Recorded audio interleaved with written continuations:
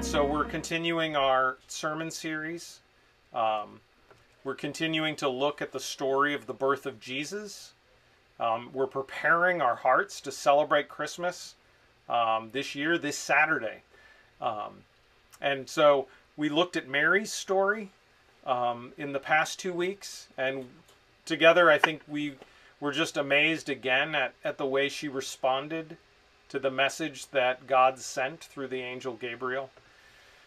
And I know I was encouraged as I studied the way that Mary and Elizabeth responded with faith and trust to God's work in their lives. And so today we're going to look at Luke chapter 2. We're going to be reading Luke 2 verses 1 to 7. So hear now the word of the Lord. In those days a decree went out from Caesar Augustus that all the world should be registered. This was the first registration when Quirinius was governor of Syria. And all went to be registered, each to his own town. And Joseph also went up from Galilee, from the town of Nazareth to Judea, to the city of David, which is called Bethlehem, to be registered with Mary, his betrothed, who was with child. And while they were there, the time came for her to give birth. And she gave birth to her firstborn son, and wrapped him in swaddling clothes, and laid him in a manger, because there was no room for them in the inn. And so, together, let's read Isaiah 40, verse 8. The grass withers, the flower fades, but the word of our God will stand forever. Please pray with me. Father, please send the Holy Spirit to open our hearts and minds to your word today. We are not worthy to receive you, Jesus, but you know this. We're not able to understand you and your word on our own. And you know this. So, Father, we ask you to send the Holy Spirit to help us see Jesus today. And we ask it in his name. Amen. So, the big idea or main point for today's sermon is there room in your heart for Jesus? And One Voice Fellowship, as you know, is a church of people from many nations. And many of you did not want to leave your home country. Many of you were forced to move from one place to another. Some of you actually escaped dangerous situations in your home countries. And some of you are waiting now. You're waiting for the U.S. government to process your immigration paperwork.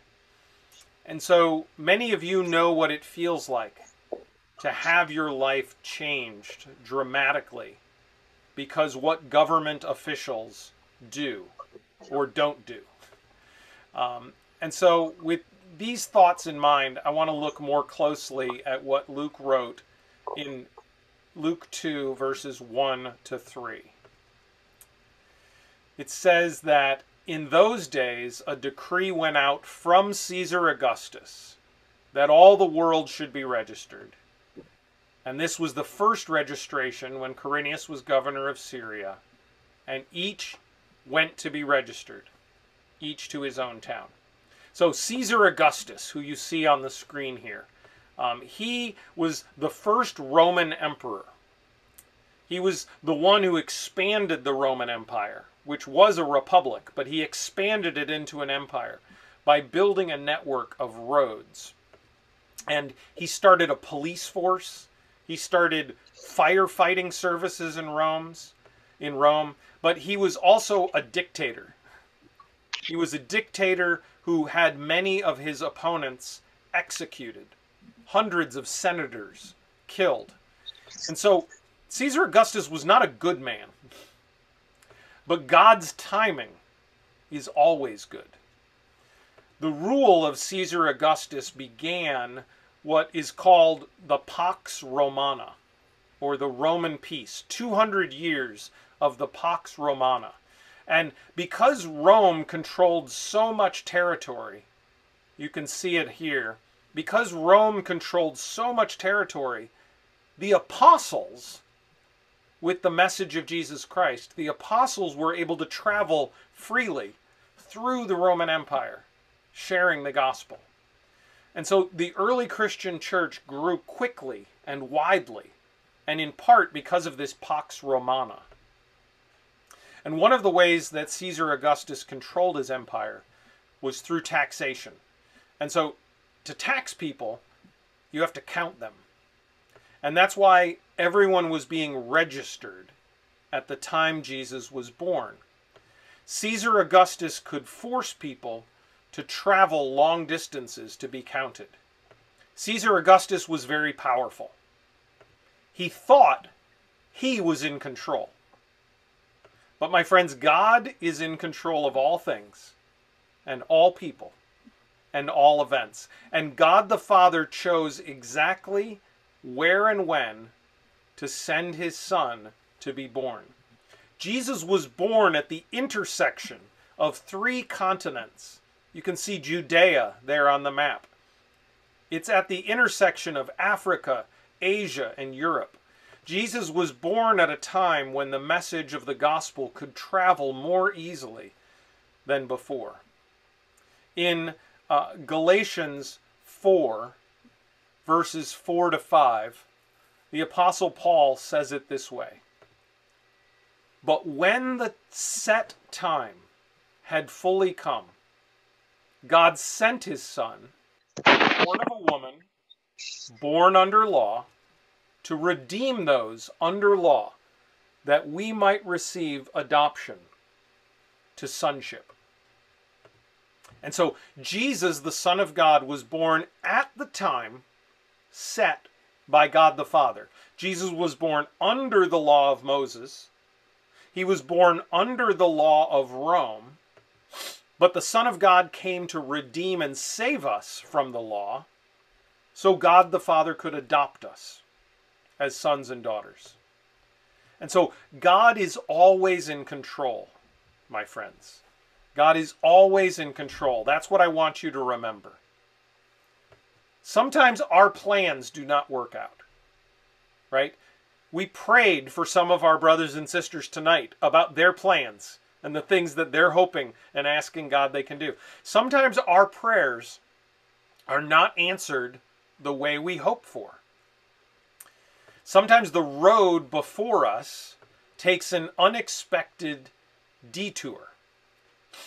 My family was supposed to go to Florida tomorrow, and now we're not going because there's COVID in our house. That's not our plan.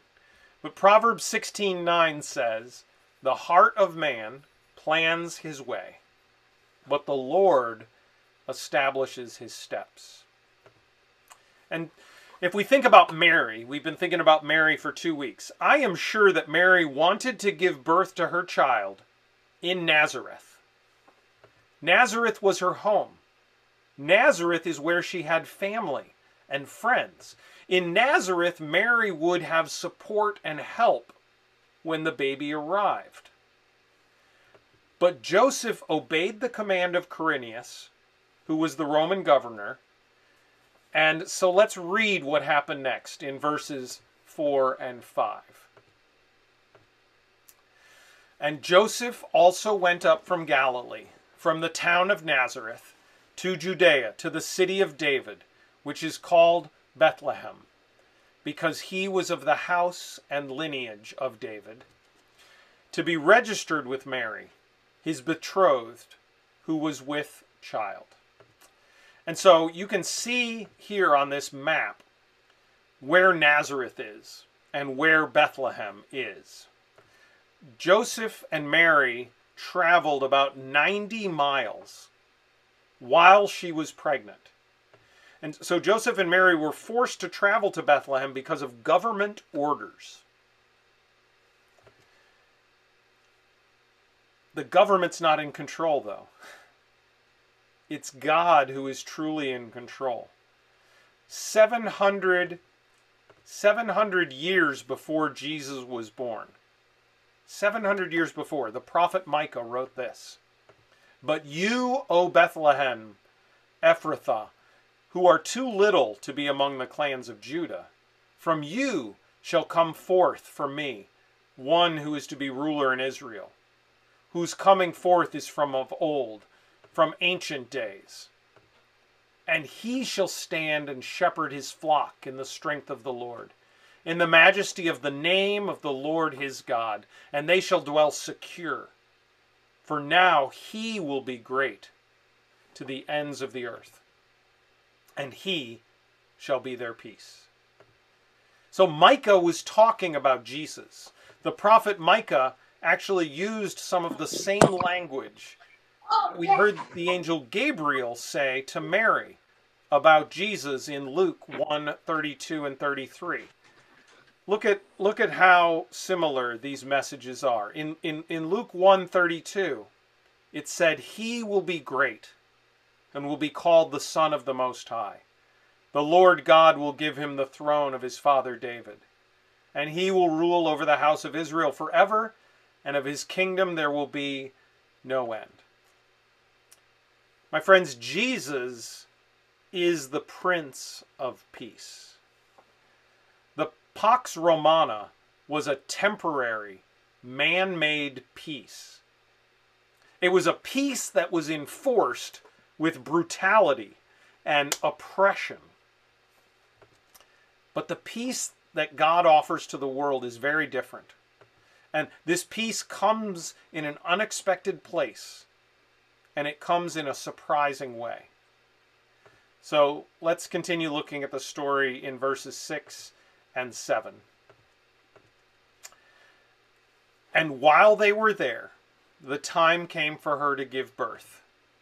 And she gave birth to her firstborn son and wrapped him in swaddling clothes and laid him in a manger, because there was no place for them in the inn. So sometime after Joseph and Mary arrived in Bethlehem, Jesus was born.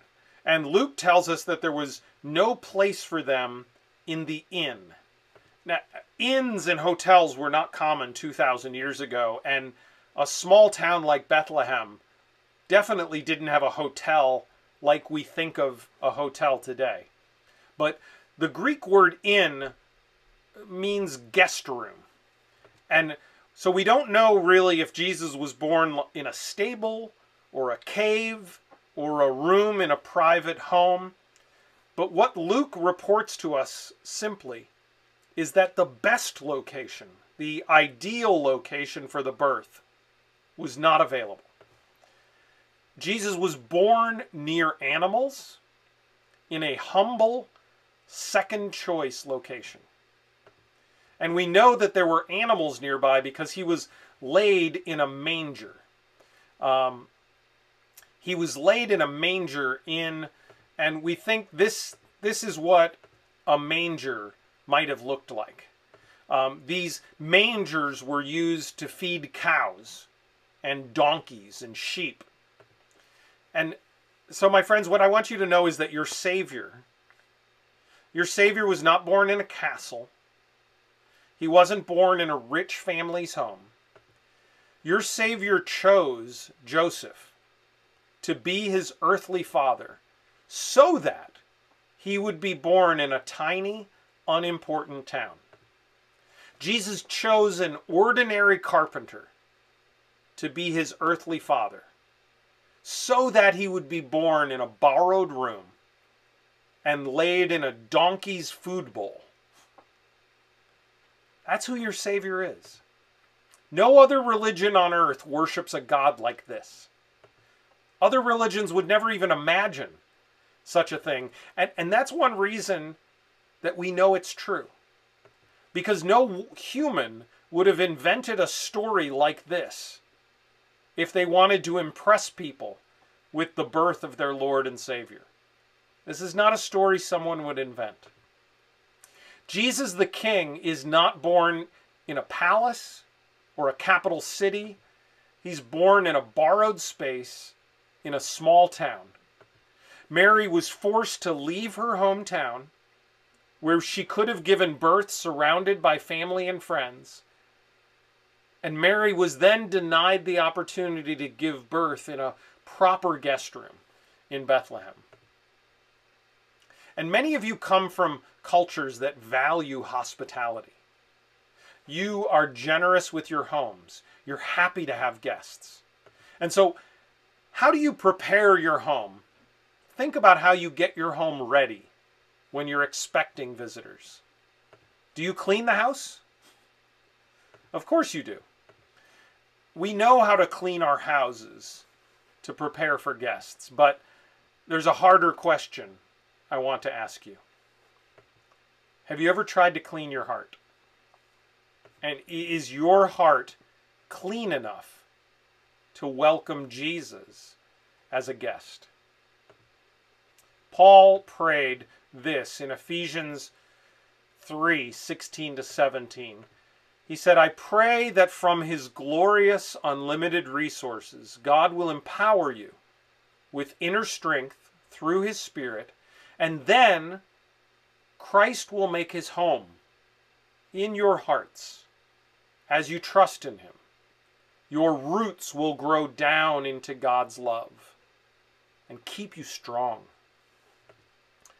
Christ wants to make his home in our hearts. But every human heart has the dirt of sin inside. We all have a sin problem that we cannot fix. And we can't wash it away. But this is the good news, friends. Jesus is our guest. And Jesus is our guest who prepares the guest room for his own arrival. So we were supposed to be driving 19 hours to Florida tomorrow. And tomorrow night we were going to spend a night in the hotel to break up the trip.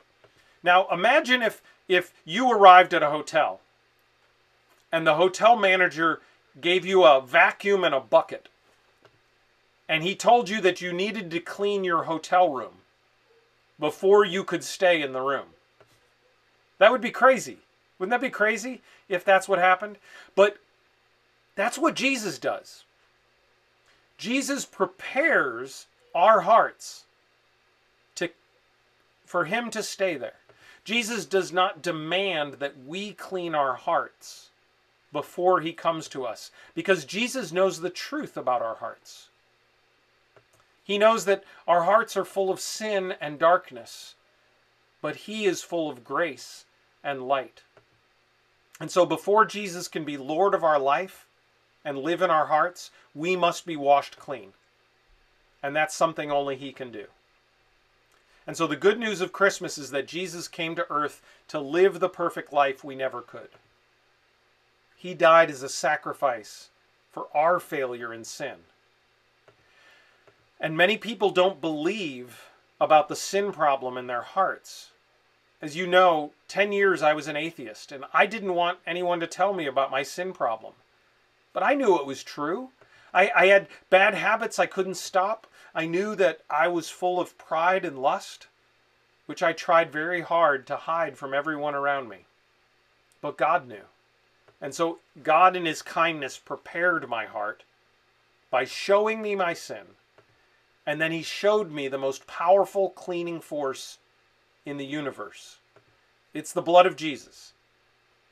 The blood of Jesus, the most powerful cleaning force in the universe, because he's the only perfect man who ever lived. And his blood is the only thing that can clean your heart to prepare it for God to come and live inside of you.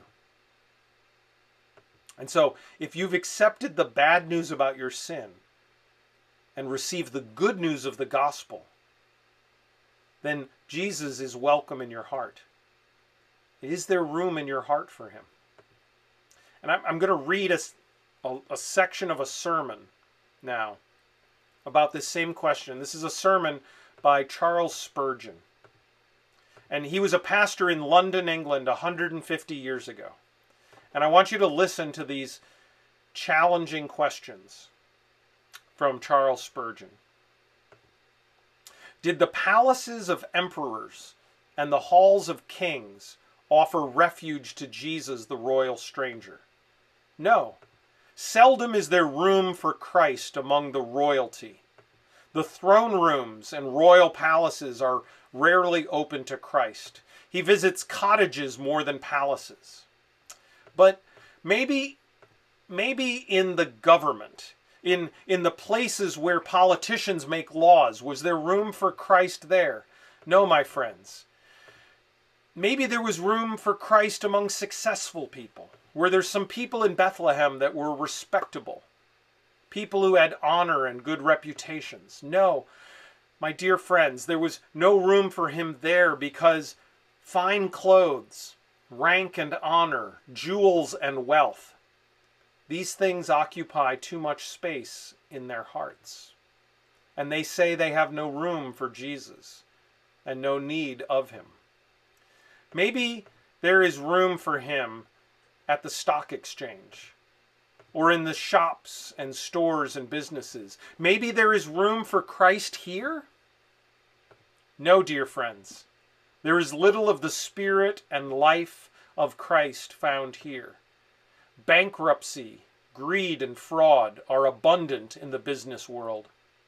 There is no room for Jesus there. And then there are the schools of the philosophers.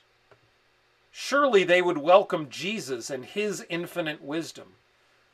But no, dear friends, it is not true. There's very little room for Christ in colleges and universities. He is rarely welcome in the places of deep learning.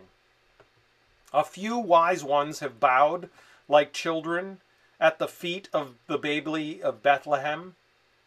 But sadly, many of the educated are too conscious of their own knowledge and proud of their own wisdom. They say, "Who is this Christ, that we should recognize him?" But surely there was one place that Jesus could go: to the elders in Jerusalem, or to the priests and Levites at the Lord's temple. Was there room for Jesus in the temple or the synagogue? No, he found no shelter there. It was there that he faced his strongest enemies throughout his life. There was no room for him in the place, in the temple, where his name was chanted in psalms and prayers among the smoke of incense. No, my friends, look anywhere and everywhere, and you will find that there is only one place for the Prince of Peace. The home of Christ is with the humble. He comes to repentant hearts, hearts prepared by his grace to be his shelter. The palace, the government, and all the world have no room for Christ. But do you have room for him? Here is our royal master. Do you have room for him? Here is the Son of God made flesh. Do you have room for him? Here is the Jesus who can forgive all sins. Do you have room for him? Here is the one who can pull you from the horrible pit. Do you have room for him? He is the one who comes to you and promises to never leave or forsake you. Do you have room for him? Your emptiness and brokenness are the space that he needs. He's ready to move into the heart that feels unworthy and unready. Do you have room for him, my friend? I'm grateful for Charles Spurgeon and how beautifully he expressed that. Spurgeon was a powerful messenger of Christ because he had welcomed Christ into his repentant heart. And so I hope, friends, that you hear the Holy Spirit whispering to you. Do you have room? Or do you have more room for Christ? What do you, this is a question for you to pray about this week, my friends. What do you need to expel from your heart to make more space for him?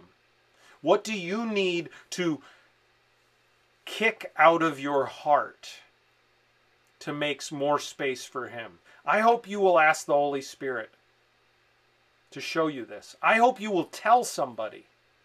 Tell a brother or a sister. Tell a friend or a spouse or a parent. What do you need to have removed from your heart to make space for Jesus. Listen to what Jesus says in Revelation 3:20. Behold, I stand at the door and knock. If anyone hears my voice and opens the door, I will come into him and eat with him, and he with me. And you should know that when Jesus says this in Revelation 3, he's speaking to the church. He's speaking to the church of Laodicea, which is in modern-day Turkey. Jesus is saying to people who already go to church, I'm knocking on the door. Will you let me in? People who've already said they believe in Jesus are behind a locked door. And Jesus is knocking on the door saying, do you hear me calling you? Will you open the door so I can come in and eat with you and you with me? So my friends, we all have hungry hearts. We have hearts that are seeking for a solution to the emptiness we feel. And nothing on earth can fill the space that is intended for Jesus alone. Not money, or power, or pleasure, or food, or drink, or adventure, or success, or entertainment. And we can't purge these idols.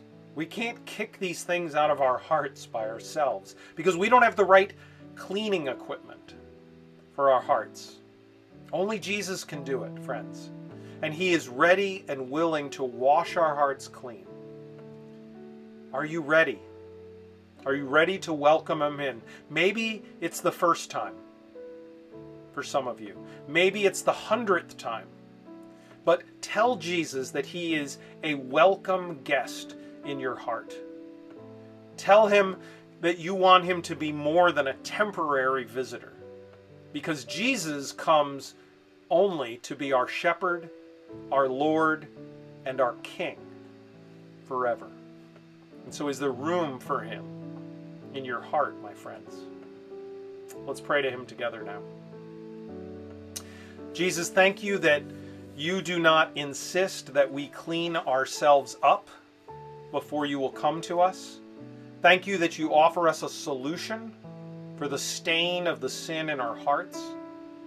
Your blood is the only thing that can wash us and make us holy. And so, Holy Spirit, would you show us this week, show each of us the things that we are holding on to in our hearts.